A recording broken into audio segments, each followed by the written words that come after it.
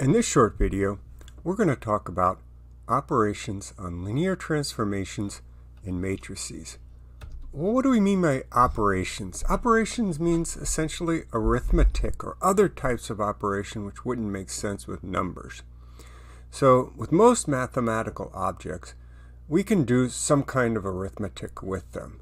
Certainly we can do some sort of addition, subtraction. In our case, we can multiply them by a scalar as well.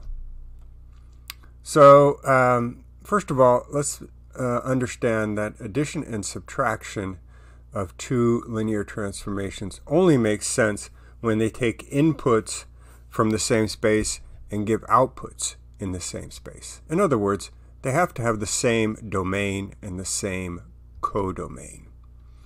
So we're going to write down formal definitions, but they're just going to be very sensible ideas that if I have two linear transformations with the same domain, Rn, and the same codomain, Rm, we can define the sum, the difference, and a scalar multiple by just adding the outputs of the images of those respective transformations. So I can define the sum.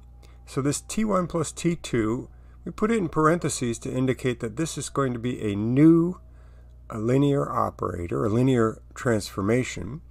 And the way we define it is we just say, well, the output of t1 plus t2 is just going to be the sum t1 of v plus t2 of v.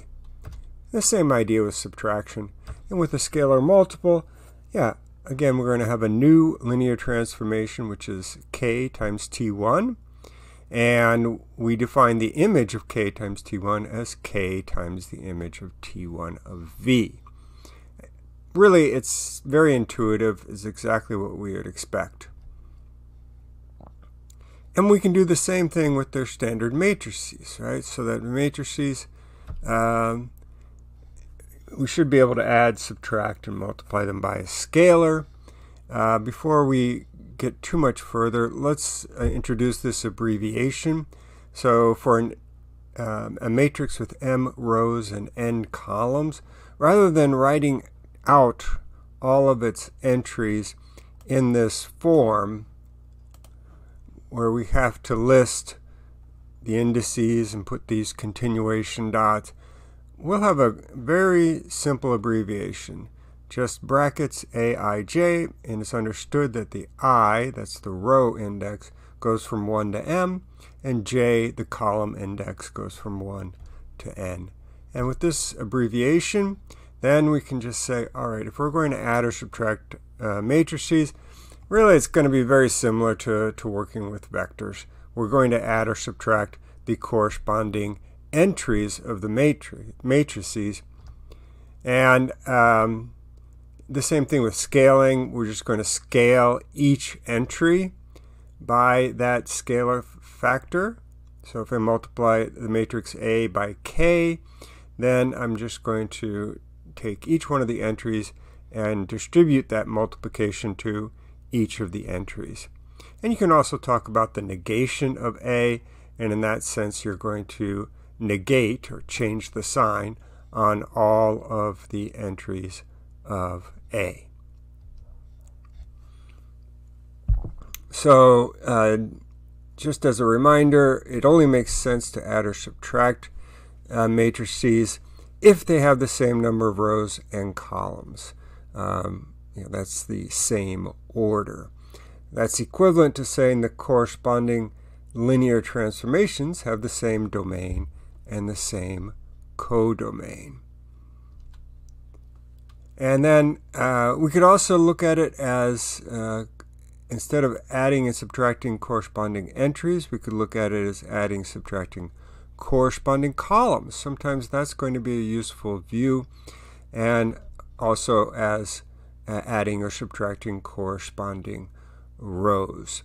We actually used this fact in a previous video when we showed that an elementary row operation indeed represents a linear operator.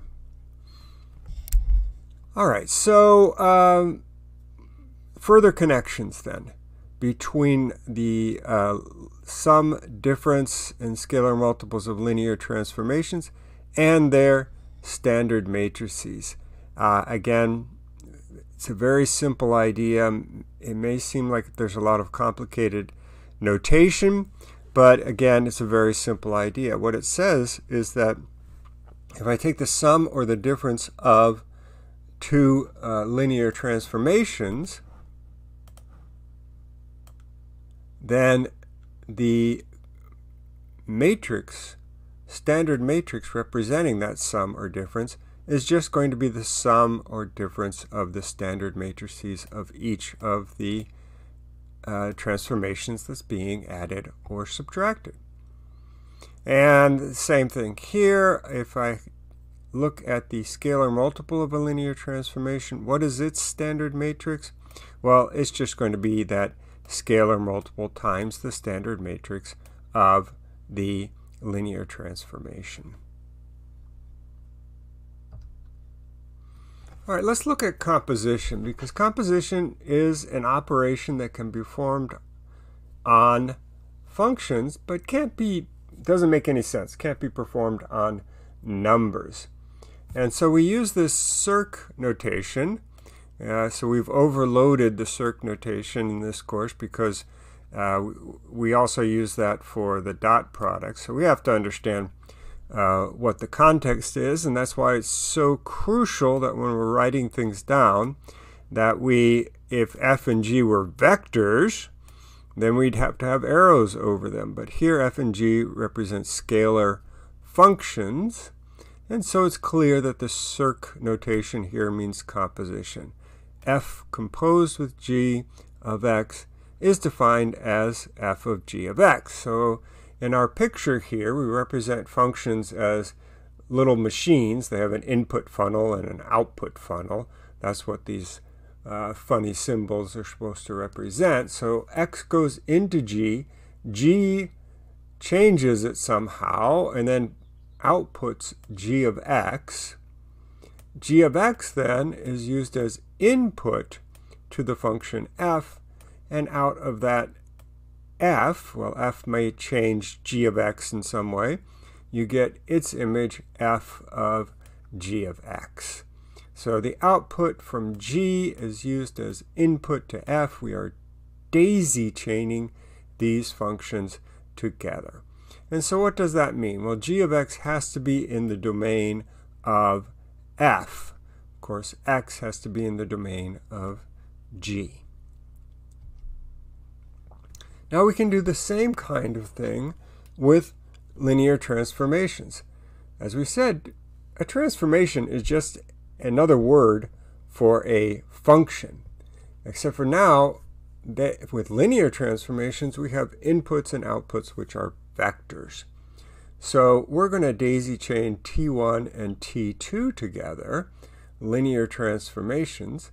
The input to t1 is going to be a vector in the Rn space. It's going to put out a vector, t1 of v, which is in Rk. Then Rk has to be the domain of t2, so the output from t1 has to be in the domain of t2. It goes into t2, t2 may change it somehow, and then it outputs a new vector in the Rm space, and that's t2 of t1 of v. And so we can compose linear transformations just the same way that we can compose functions. The key is that in order for that transformation to be defined, you have to have the codomain of the first linear transformation be the domain of the second transformation. And that's exactly what I'm saying here, that the output from t1 has to be in the domain of t2. It has to be a valid input to t2. Now, let's look at the composition. It's a valid question. If I compose two linear transformations, is it still a linear transformation? And you would get the feeling that it should be, because both T1 and T2 are linear transformations. But let's just check it out here. So suppose I take the sum of vectors u and v, and I use that as input to the composition T2 composed with T1. Well, by definition, that just means T2 of T1 of the sum u plus v. Now, T1 is a linear transformation, so I can use its additivity property to write it as T1 of u plus T1 of v. Now, these are just two vectors, T1 of u and T1 of v. Those are vectors in Rk, which are the inputs to T2. T2 is a linear transformation, so I can use its additivity property. And now I've got the sum T2 of T1 of u plus T2 plus T1 of v, which is exactly T2 composed with T1 of u plus T2 composed with T1 of v. And that shows that we have additivity. We can also show that the composition T2 composed with T1 has homogeneity, because both T1 and T2 have homogeneity. So if I just write the definition of T2 composed with T1 of kv, k is a scalar,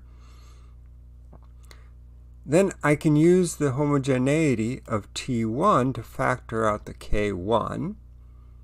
And now what do I have? I have k times T1 of v. Well, T1 of v is just some vector in Rk, and so I've just got k times a vector being used as input to T2. Well, T2 enjoys homogeneity, or has the homogeneity property, and so I can factor out the k.